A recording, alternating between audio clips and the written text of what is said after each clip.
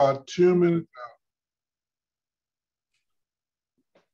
I'm excited for today. We're going to be talking about the Foreign Interest in Real Property Tax Act of 1980. And we're going to give a couple more minutes for people to get joined, and then we will get started.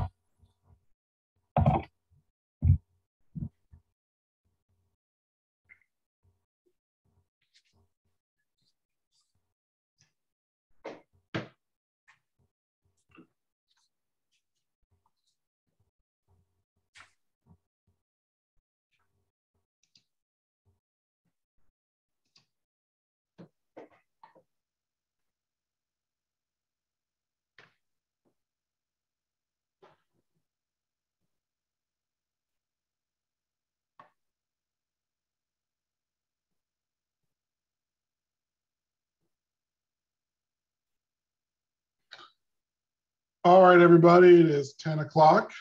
We are going to get started. I'm very excited about today. We're talking about the Foreign Interest in Real Property Tax Act of 1980. And while that seems like a dry subject, it's actually very important for your practice as a realtor, and covers every single real estate transaction that you do. So we need to know a little something about it. We're talking about what you need to know as a realtor. And I'm very excited. We have a referral partner that we use in FIRPTA Solutions for our tax filings under FIRPTA. And I'm joined by Julie Lepore today, who is the director of FIRPTA Solutions. Julie, say hello. She's going to unmute herself. Hello. Good morning, everybody. How are you? Julie's going to chime in as I go through my slides, and she's going to give some tips and pointers from a practical point of view. You know, us lawyers, we sit here in our ivory towers, and she's down there in the trenches doing filings. So looking forward to that. Okay, looks like one person's got some audio issues. John, go ahead. And we're recording, by the way, so if you do miss any portion of this, you can come back and watch it later. Now, as I said, I am an attorney, so we're going to start off with a disclaimer. A little bit about me as well. You know, this is legal advice, not legal advice. If you have specific questions or want to form an attorney-client relationship, we have to sit down separately. A little bit about my office. Been founded in 2007, and we focus on real estate and business law. We help small business owners, entrepreneurs, buyers, sellers, property managers, really anybody involved in real estate with their business. And I note in there, small business owners, for those of you that don't realize this, as a realtor, you're a small business owner because you are an independent contractor in almost every case. And we help with Chapter 475 issues and other problems in your business, forming LLCs, things like that. We look forward to working with all of our realtor partners on those issues. We have a full service litigation department, and we have offices throughout Southwest Florida, but we service the entire state. Just a few bullets about me so you know who's talking to you today. I've been a lawyer for 18 years, and my focus is on real estate and business transactions. I serve on the committees that write your FAR and NABOR contracts. And I am a recovering politician, so you have to excuse the jokes. My apologies. Let's dive right into FIRPTA. That's funny. FIRPTA, of course, is the Foreign Interest in Real Property Tax Act, and it covers the disposition of U.S. real property interests by a foreign person. They are subject to an income tax withholding, and the act authorizes the federal government to tax foreign persons on their real property interests. So breaking that down, it says a disposition of U.S. real property by a foreign person. Well, what is a disposition? It's a very broad definition under the IRS tax code, and it is any, in the act, they say disposition under the Internal Revenue Code. What they're talking about are sales, exchanges, liquidations, redemptions, gifts, transfers. The act is a very broad act, and it covers all transfers of real estate. And notice the third bullet on your screen here: persons purchasing U.S. real property interests, are required to withhold 15% of the amount realized on the disposition. So this act actually applies to buyers. A lot of people say, well, it's a tax on the sellers. It is not a tax, and we're going to talk about that. It's a withholding. It's a payment on the account of the seller, but it's actually paid by the buyer. It comes out of the gross sale price that's going to the seller, and the buyer remits the withholding to the IRS. And we're going to talk about all this in great detail, but I just want to clarify up front that it is the buyer that we're talking about for pretty much all of this. So it's not a tax, it's a payment on the account of the taxpayer, and the process is completed and the overage of the withholding gets returned to the seller by filing a U.S. tax return. And that obviously has its own implications for getting a tax ID number and all sorts of things that we're going to talk about here in a few minutes. Let's start off, though, with a real property interest. A U.S. real property is an interest other than as a creditor, which means this does not apply to lenders, in real property located in the United States or the Virgin Islands, as well as certain personal property that's associated with the use of real property. So real property interest, another broad definition. It's anything that you do to own land in the United States is going to be subject to FIRPTA, unless it's making a loan to the buyer, or making a loan on the property. That is not subject to FIRPTA, and the fact there's a loan on the property when you go to sell it doesn't affect the FIRPTA interest. So let's talk a little bit about who is responsible. We said this already. The withholding agent, for the person responsible for remitting the money to the IRS, in most cases is going to be the buyer. So if you are a buyer, you have to find out if the transferor, that's your seller, is a foreign person. If you fail to withhold the tax, fail to withhold the money, you may be personally liable for taxes on the property, and you don't want that. So it's very important that as the buyer, you get one of the many exemptions, which would be selling to U.S. person, or the under 300,000 or the under $1 million exemption that we're going to talk about.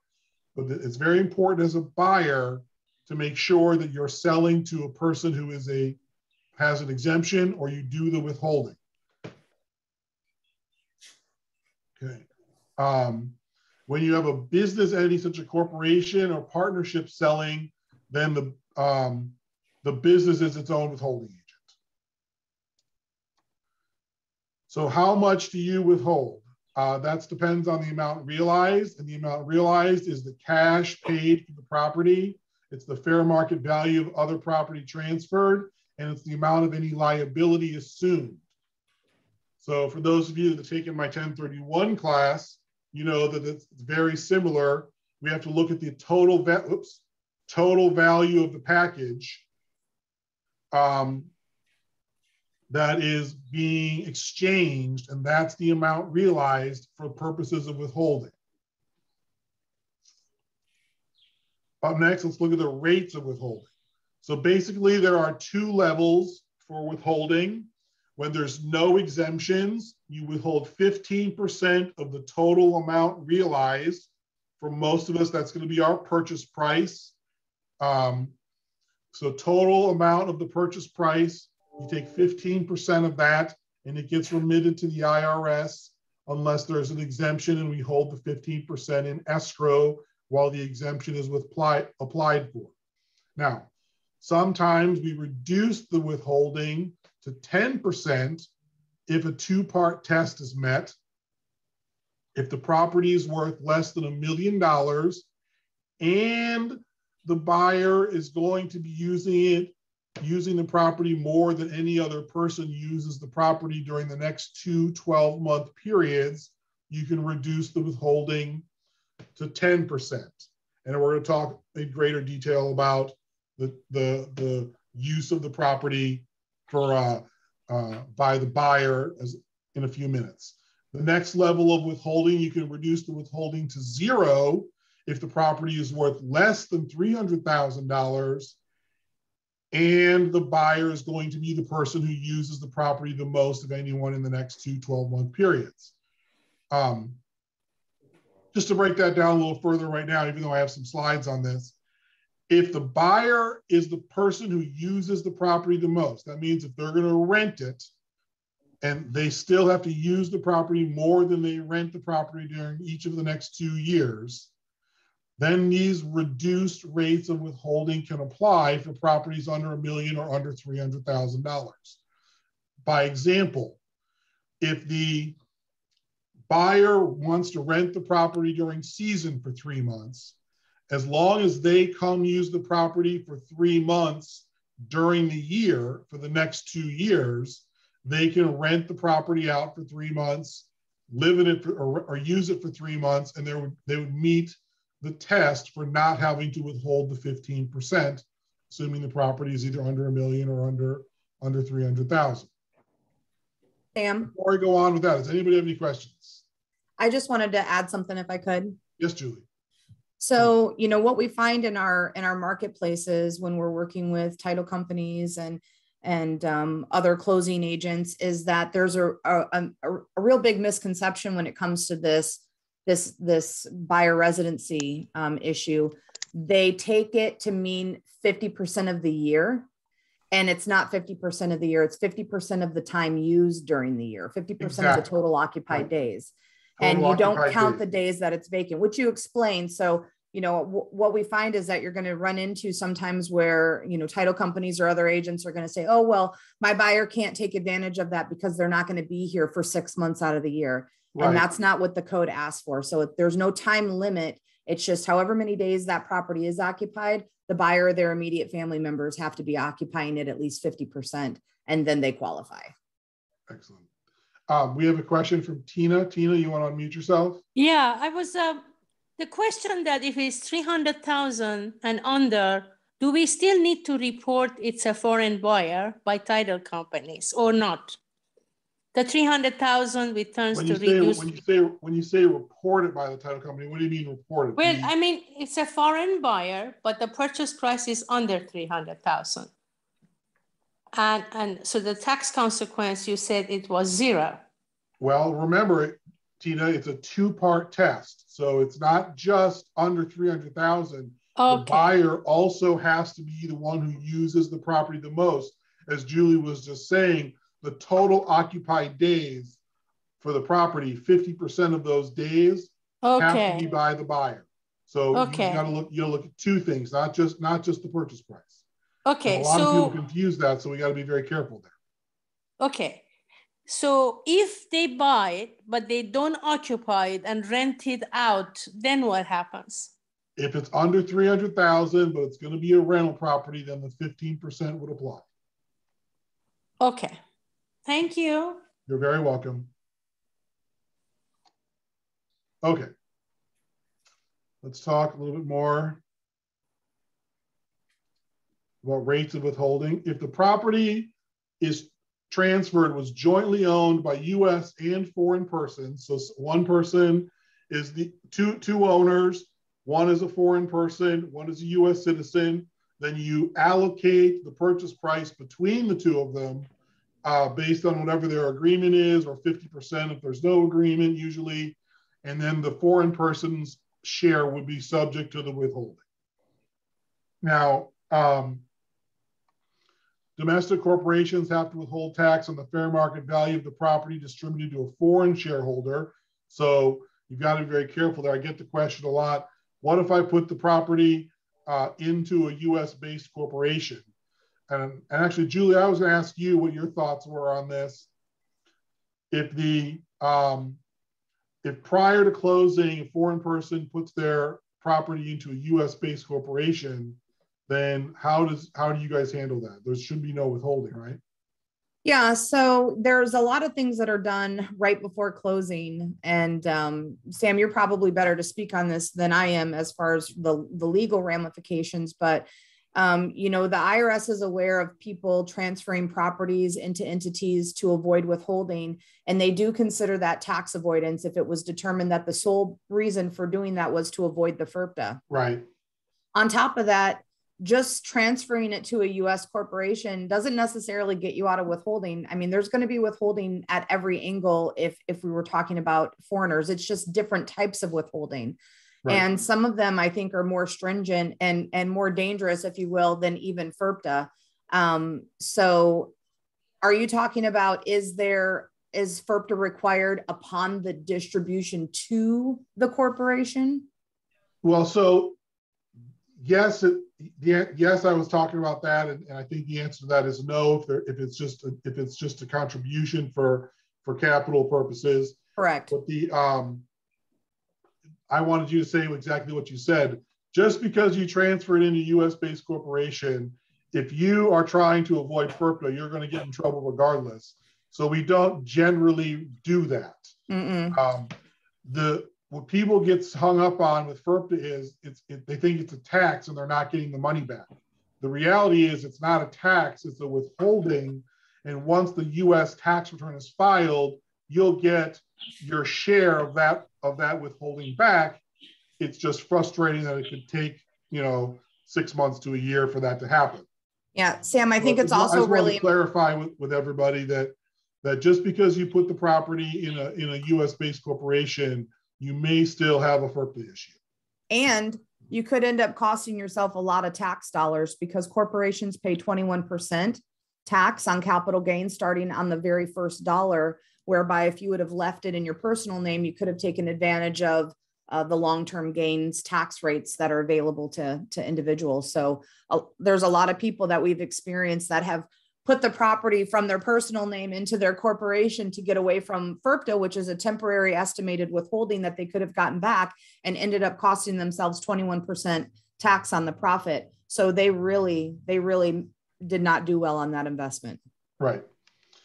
Christine was putting in the comments that what FIRPTA applies to sellers. Actually, Christine, FIRPTA applies to buyers. FIRPTA is a withholding that buyers are responsible for. I want to make sure everybody understands that. Yes, the seller pays taxes on the disposition of the property. It's the seller's money, but it is the buyer's responsibility to see that the 15% gets to the IRS, or that there is a exception from FIRPTA that would avoid the withholding. So yeah, be very careful there. You want to make sure that you understand that it's your buyer's responsibility to make sure that FIRPTA is complied with. It's the seller's responsibility to fill out what we're going to talk about at the end, the 8288B or the tax return, and get some money back. Like Terry's asking. Yeah, go ahead. I'm aware of that, but I think in Tina's situation when she asked, I think her buyer was the foreigner, not the seller of the property. Oh, I see. Yeah. Well, if you're a foreign buyer has the same withholding requirements as a U.S. buyer, the status of your citizenship when you're buying is not necessarily relevant for FIRPTA. You still have to withhold. It's the status of the seller that we're concerned about. Okay, Terry is asking, can you clarify that on the as-is contract, it states the seller may be required to provide additional cash at closing? Are you saying the buyer may have to as well? No, Terry, if for example, you had a situation where, say there was a mortgage payoff, and of course there's going to be realtor commissions and closing costs. If there was less than 15% available to withhold for the IRS, it would be the seller that would have to come up with cash at closing to cover the 15%. They're not really covering the 15% because the 15% comes out of the purchase price. What they're covering is the other things that are causing the shortfall. So they may have to come out of pocket for closing costs or for the realtor commission or for a mortgage payoff. If you think about the capital stack, the FIRPTA payoff is the first thing that comes out. Then the mortgage payoff and the closing costs and the realtor commission and any other costs associated on the seller side with the closing. And then Debbie is asking, so if the seller is foreign, but the buyer is not, the buyer does withholding of the seller's money. Debbie, that's exactly correct. That's exactly correct. Lisa is asking, did you say the buyer gets some money back with their taxes? No, Lisa, we'll talk about this at the end, but the seller would be the one to actually pay the tax and get a portion of the withholding back.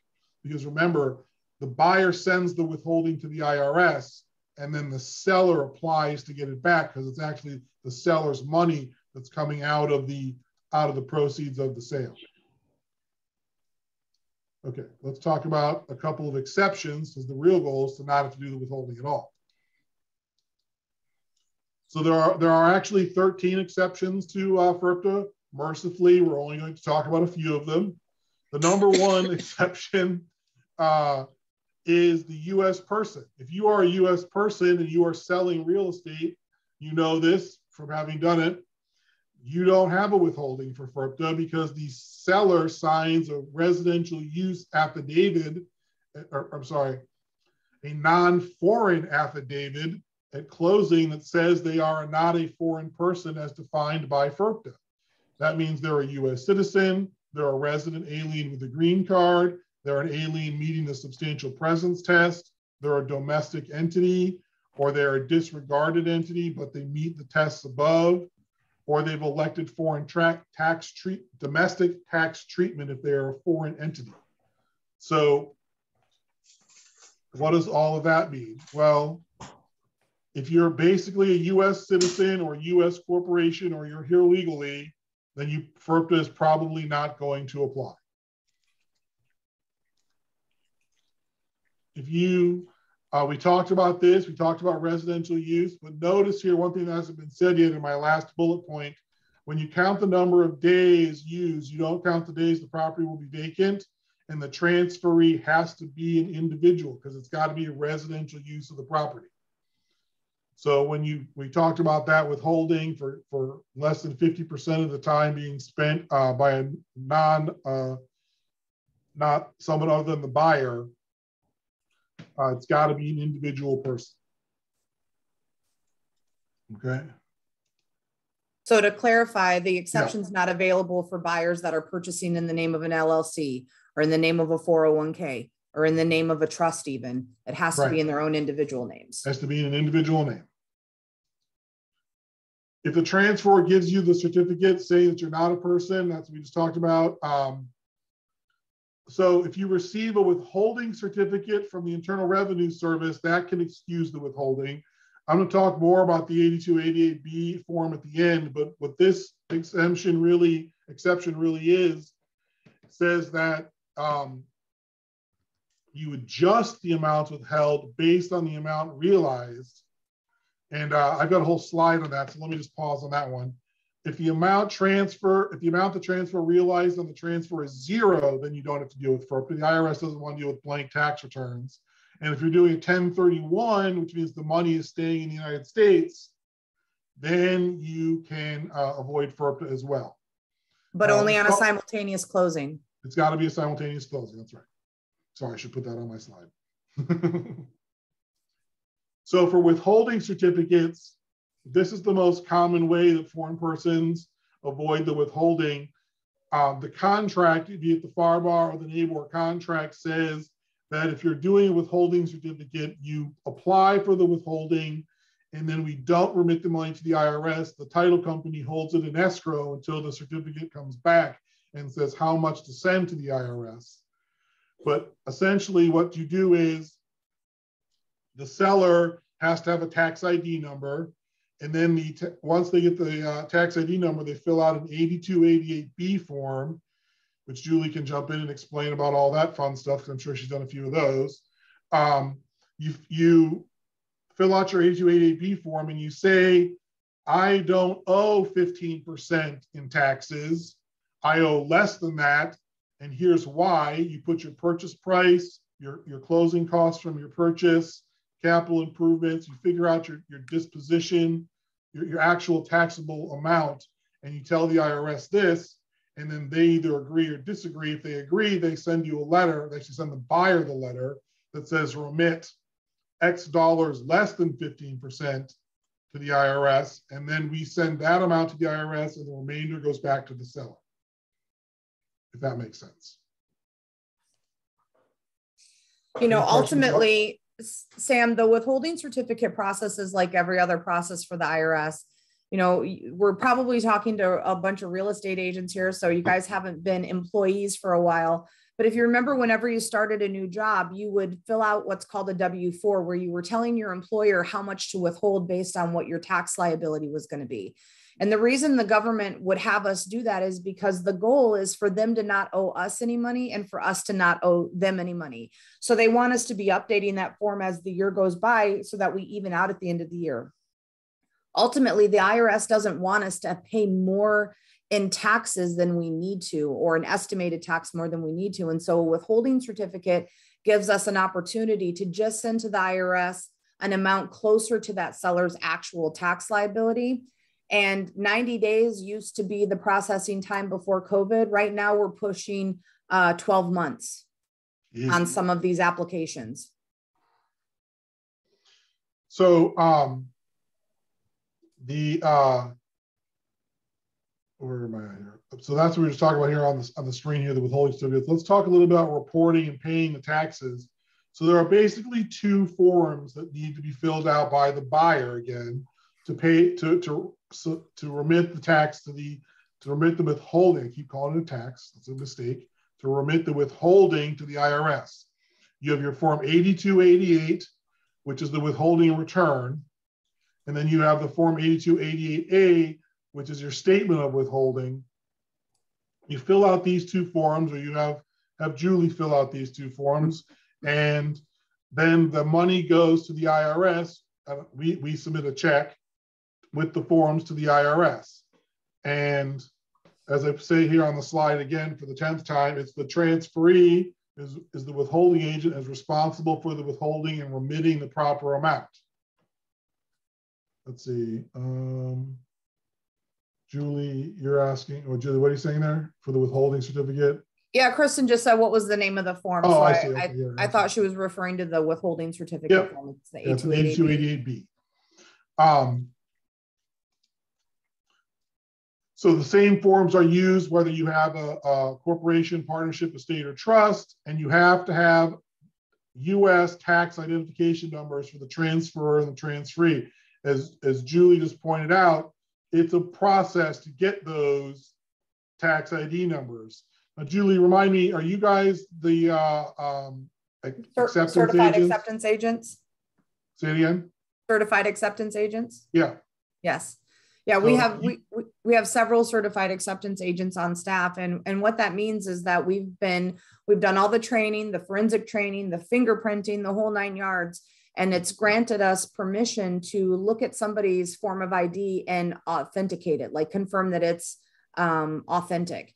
And so if we're able to do that in person, great. We can meet with someone in person, look at their passports, certify that it's authentic. Otherwise, we have to use certified copies made from other sources, or sometimes people even send their passports to us in the mail, which sounds crazy, but sometimes that's their only option. But at any rate, when someone's applying for a personal tax ID number called an ITIN, they have to confirm that they're foreign, and they have to be able to confirm their identity. So everybody has to have a tax number when it comes to FIRPTA. Now, you don't actually issue the ID number. The IRS does that, but you act as an acceptance agent to review the ID and confirm it's authentic. Correct. Correct. Good. So the 8288, like I said, it's got to be done by the 20th day after the transfer, and its principal purposes for applying for, if your principal purpose for applying for withholding certificate is to delay paying the tax, you could be subject to penalties. So the IRS, when they write these laws, you know, they're very careful about people who want to avoid taxes, pay late, be delayed. They don't like it, and they will penalize you substantially. You pay interest and penalties, which I've seen amount to more than 50% of the actual taxes. So you want to be very careful and being timely to get these things done. And since, again, as realtors, you guys won't be doing the forms, but you'll be referring them to myself or Julie, your job is to tell your customers, your buyers and your sellers, a little bit about the process and get them with the appropriate professional. Bonnie is asking, what is the cost to get them the tax ID? Julie, do you guys have a fee schedule? Yeah, of course. Our fee to help somebody obtain an ITIN is $250. I would say on average, the fees range from $175 or $200. I've seen people charge $750 for a single I-10 application. So there's a huge range of fees. Ours is $250. Okay. So the 8288A goes for each person for whom tax is being withheld, and it basically just says the amount on it, put the taxpayer ID number on it, and you remit it with the check to the IRS. So we've mentioned this a couple of times. The 8288B form is for the reduced withholding, and this is where Julie comes in. You've got to have a specialist or a CPA who knows how to do the disposition analysis for the property. And she already said it, it's taken a long time to get this done. Julie, do you have comments on the 8288B? Yeah, you know, the 8288B is awesome. You know, in summary, there's two ways that these sellers can handle this withholding. They can approach it. Either the money gets collected and sent directly to the IRS using, you know, the 8288 and the 8288A, or they're applied for a reduced withholding, and they're using this other form. Those are the only two ways to handle it. So the money either goes straight to the IRS or straight to an escrow account pending the IRS's determination on a lower amount. And when we do the second application, this 8288B, there's a lot of things that need to be considered now. There's the timeline, because here we are, you know, we're in March 2nd already. And so if it's really taking the IRS 9 to 12 months, that puts us into next year. And in some cases, it's sometimes easier just to send the money to the IRS, file your tax return in February, and chase after your refund that way. There's just a lot of factors to consider. So when someone tries to push you or push your client into applying for a withholding certificate automatically, they think that it somehow lessens the blow. You know, and I hear it all the time. Sellers call and they're like, hey, my real estate agent told me that I can get my money back in 90 days if I call you. And that's not really realistic. So we have to reset the expectations at that point. And so just know that there's more factors now because of COVID that make that withholding certificate process a lot less appealing than it used to be. Sure. Terry is asking Julie, what company are you with? She's with FIRPTA Solutions, Terry. FIRPTA Solutions is a specialist company out of Cape Coral that handles these filings. And the answer to your last question, yes, you would work with the title company to transfer the real property interest, and you would work with Julie's company to deal with the FIRPTA withholding paperwork and getting the money to the IRS. Yep. So like we work with Sam's office all the time. We just handle the very small piece of the sale that has to do with the FIRPTA withholding, and Sam does everything else. Yeah.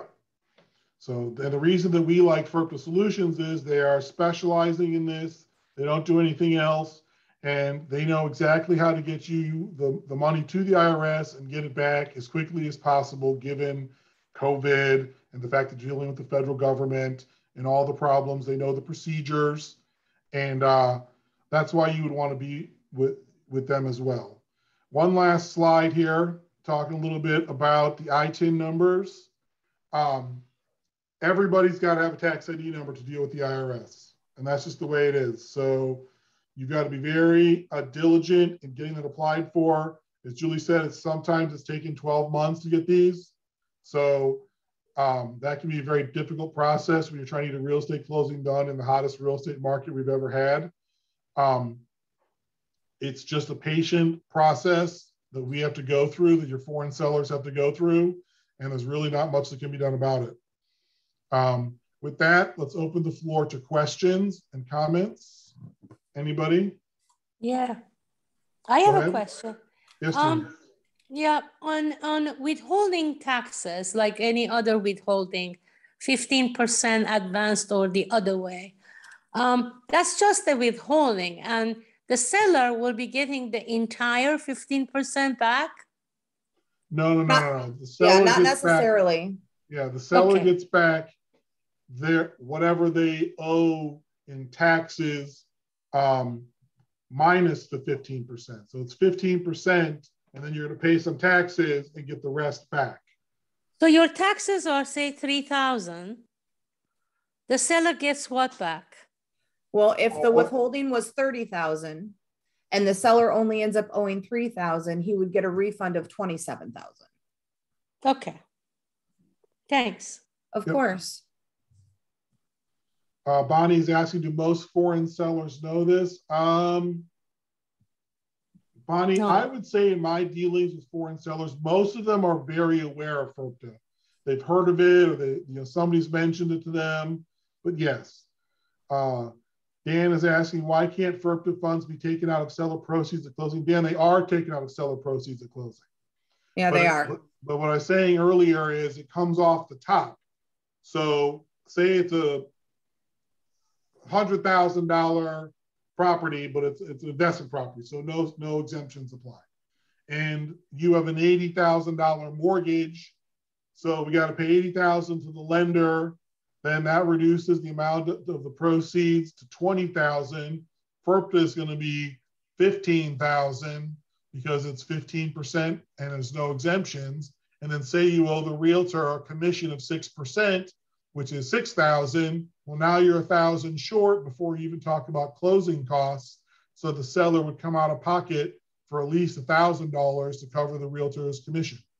And that's in the Florida real estate contract, that language, that if there's not enough funds to cover everything, that the buyer has to come to the table with money. So Debbie's asking, can you walk us through an example of the buyer's from the U.S., but the seller is foreign and they have to an offer accepted? Does title company take care of the FIRPTA, or does the buyer hire Julie? So the answer is, Debbie, that if the seller is foreign, then you would hire Julie. And Julie, does typically the buyer or the seller come to you? I guess it depends on what the process is, because the buyer would do the 8288 but the seller would do the B. Yeah, it just really depends. So, what we find, Sam, is that every office that we work with has different rules and different policies in place based on their own experiences with FIRPTA in the past. And so for us, we can't really have this one size fits all approach, because we have to work within the rules of whoever that closing agent is. And in some places, people have a hard rule that the buyer's the withholding agent.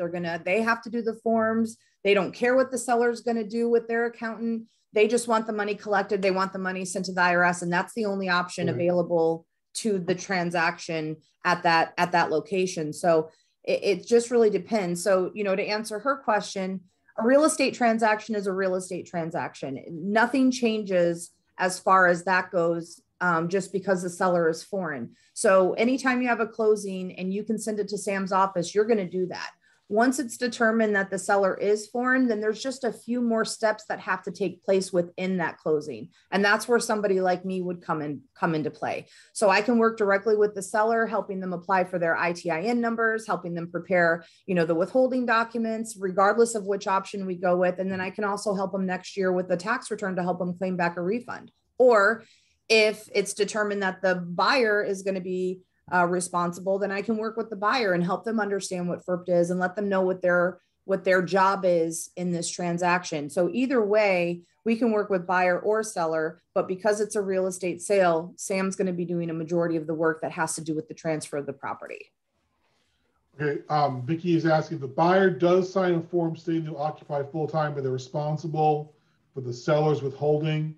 So Vicky, if you sign the FIRPTA addendum to either the NABOR or the FARBAR contract that says that you are going to be using it for residential purposes at least 50% of the time in the next 2 12-month periods, then there would be an affidavit filed at closing, not filed, but signed at closing by the buyer, and then you would avoid the withholding. Again, it's got to be less than 300,000 for 100% with avoidance, or if it's under $1 million, then you reduce the withholding to 10%. Sam, did you mention the liability for buyers that don't maintain the minimum number of days? No, I did not. Go ahead. Okay. So Vicky, to piggyback on what Sam's saying, and hopefully to help with your question, when sellers have no intention of using the property as a personal residence, but they go ahead and sign the affidavit anyway because they're being pressured into signing it, or because they really want that seller's property, there's definitely some liability there for those buyers. So if it's determined that the seller does not maintain the minimum number of days and that seller ends up not filing a tax return, if the IRS were to find out about that transaction, they would come after the buyer for whatever the tax is owed, plus penalties and interest from the day that it was due. So the only time buyers are not liable in that situation when they don't keep the property the way that they intended is if the reason for not maintaining the minimum number of days was due to circumstances beyond their control, something that could not have been reasonably anticipated at the time of sale. Right. So say, for example, and this is just an example, I'm not the IRS, right? They're going to have the final say on it. But say, for example, you have a buyer who, planned on using the property as a residence, and here they are, 18 months into living in that property, and they get sick, or they get married, or someone dies, or, they get transferred, or their job. Could that have been reasonably anticipated at the time of purchase? Probably not. And so if they end up having to sell the property early or leaving, then in essence, in theory, they wouldn't be liable for the tax in that situation because something changed their course of direction beyond their control. Now, on the flip side of that, if you have an investor who knows full well that they have no intentions of keeping that property, they're going to buy it, they're going to put some money into it, and they're going to flip it in 6 months, it's kind of hard to prove intention there. So if the IRS were to catch wind of that transaction, the buyer could be liable for the seller's tax if that seller ends up not filing a tax return. Right. So we have to be careful about that. Please, as a real estate agent, do not suggest that your clients sign, and also do not suggest that your clients don't sign. It's not up to you. It's up to that buyer. Yeah, we need it. And when you have foreign sellers, then the buyer and I need to have a serious conversation about their consequences and how that should be handled. And if we need to refer it over to Julie, which we usually do, then we'll do that. John is asking, what are the requirements for rentals with foreign owners and their rental income? John, so foreign owners who rent a property out should have, if they're following the law, the U.S. taxpayer ID number already and be filing U.S.-based tax returns for a U.S.-based income. If they're not doing that, they've got a bigger problem. Anytime someone earns income in the United States, specifically foreigners, if you've got a foreigner who's earning rental income, they're supposed to be filing a tax return, even if they have a net loss at the end of the year. Right. They have to record that income. They have to record those expenses. And if they have a loss, awesome, because they can keep lodging that forward indefinitely until they sell that property. So in so many ways it benefits them. But like Sam said, it's also a requirement for them to file. Yeah. I think, where's the next question? Is it Lisa? I have a client who bought a home and signed a form. I don't recall that my client paid some taxes. Am I missing something? Lisa, it's very often the case that you wouldn't be aware of that. If they sign the form, the FIRPTA residential use affidavit, there may not be taxes. I need a little more detail on that. But we can get together offline. Vicki is asking for Julie's information. So what I'm going to do, everyone, is I've got all of your email addresses. I'm going to send an e-blast with a copy of the recording and my slides after the presentation. I will include Julie's contact information and FIRPTA Solutions contact information so that you all can talk to her with additional questions. But just so you're aware of the flow of things, what typically happens is you're going to get a closing, you're going to get a contract signed, you're going to bring it to my office, I'm going to review it and say, oh, FIRPTA applies, and call Julie. If you already know that FIRPTA is going to apply and you want to contact her directly, I don't think she'll be shy. You know, Sam, I don't know if you're trying to get offline real quick, but Thomas asked a really good question. Okay. Go ahead. Up further in the chat, Thomas said, I know the closing agent in Fort Myers paying the funds for a Florida LLC were owned by foreign owners and pays to a personal account in Malaysia, not withholding FIRPTA fee. Is this permitted? So it sounds like maybe there's some other things going around there, but I want to get to the nuts and bolts of your comment. You said you have an LLC with foreign owners. So an LLC with more than one member is usually classified as a partnership. In some situations, they can make an election to be treated as a corporation, but that entity, just because it has foreign members, would be deemed a U.S. seller. Right. So if in your situation, this LLC is a multi-member LLC and it just happens to have 4 members, FIRPTA wouldn't apply because the seller itself is a U.S. person. Now, how that agent went about paying the money to them, that's on them. I can't speak on that. Now, if the LLC is a single member LLC, which would be considered like a disregarded entity, if the owner is foreign, then FIRPTA would apply.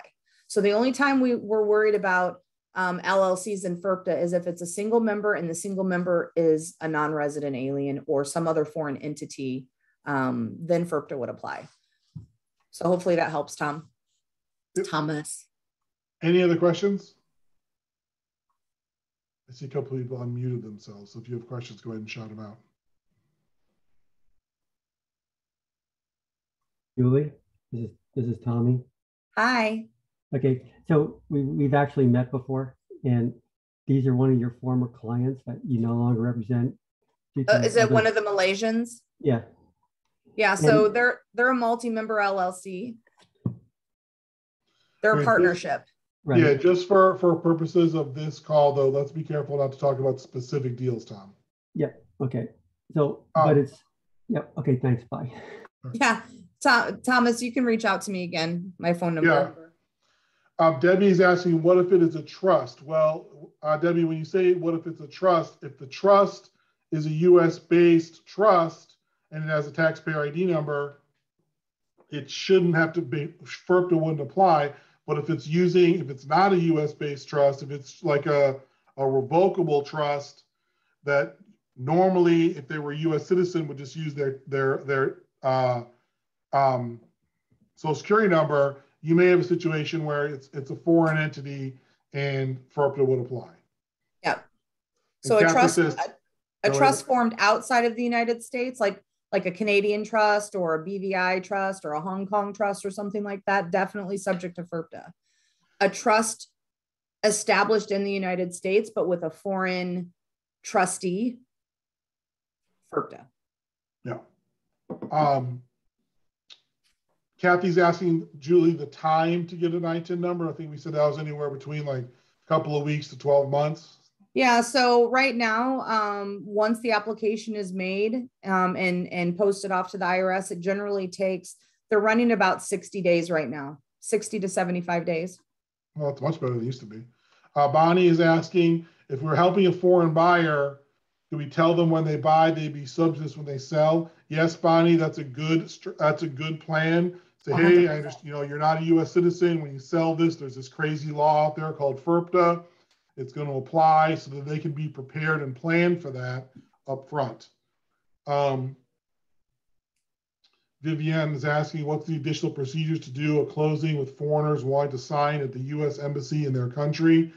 Vivienne, that's a little outside the scope of this presentation, but just briefly, if you've got a foreign seller in their home country and they need to sign their closing documents, they're going to have to follow the specific procedures of the embassy's consulate that they're going to go, or consulate they're going to go to.